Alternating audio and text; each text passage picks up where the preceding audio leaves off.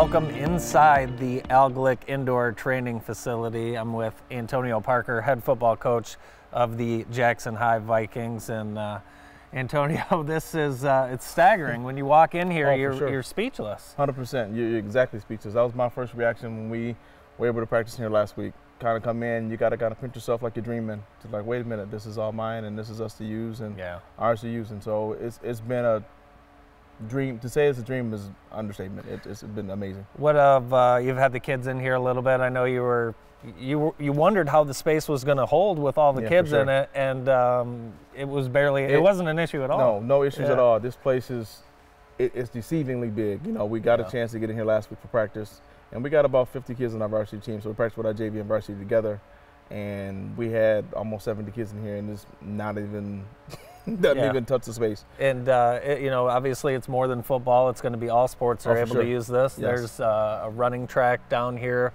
weight room. Talk a little bit about the weight room. This is, I mean, state of the art is kind of cliche. I'll just say this is as nice as Clemson's. For sure. So the weight room gives us the ability to be able to have we could have a full practice going on, another team in the full weight room right there. So it's like a 16 power racks, three leg stations and three other back extension things there, and so we're able to get in and get our groups in, and it is amazing to use. Like practicing yesterday, the basketball team was in there working out. The swim team came in first, and the basketball team came in, and then after the swim team and the basketball team, our freshman football team came in to work out while we were still practicing.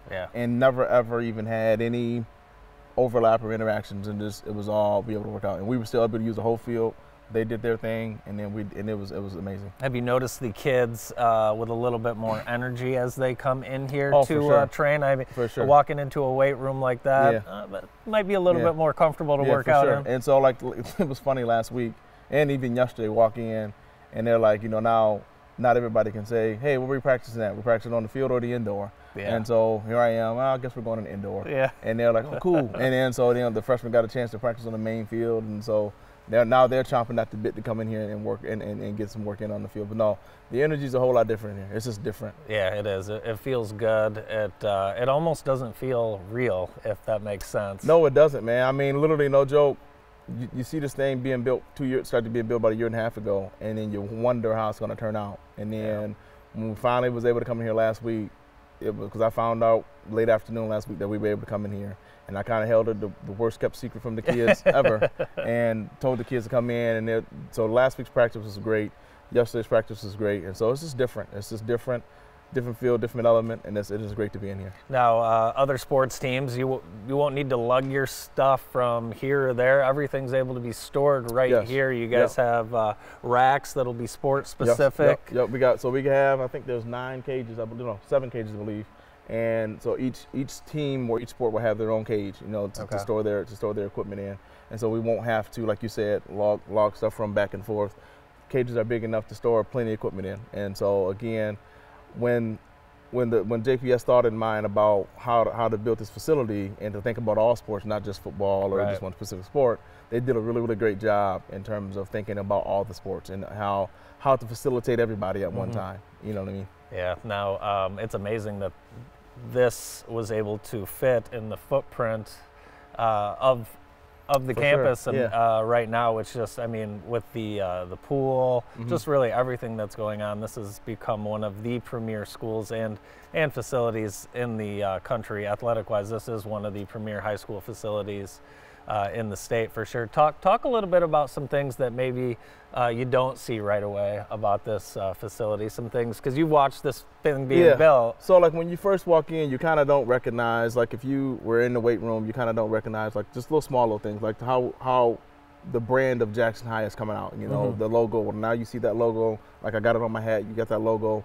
You walk in and you say, "Yup, that's Jackson High." You know, you walk down and see all the little details, like the soccer details and the baseball details and the track run lane details and all the little small details in each part of the building.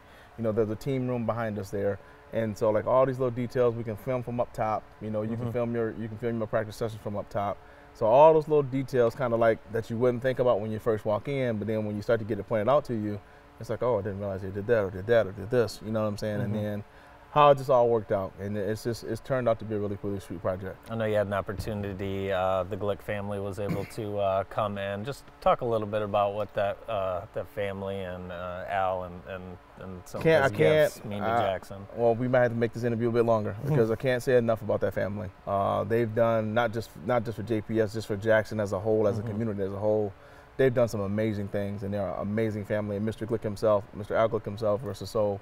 Was an amazing man, and I got a chance to meet him a few times through the project at the King Center, and just can't say enough about the family. And the Glicks were in here last week, and Randy was walking in here, and Mr. Beal tells me the story of him walking around the building, around the football field in tears because his father's vision had came to pass, and I get chills thinking about it. And so again, can't say enough about that family, man. Great family, awesome family, amazing group of people, and I wish we could have a whole lot more Glick people around here. Yeah, we're extremely blessed, our whole community, obviously.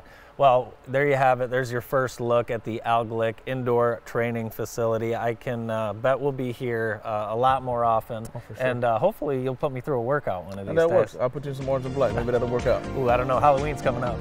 We'll see what happens.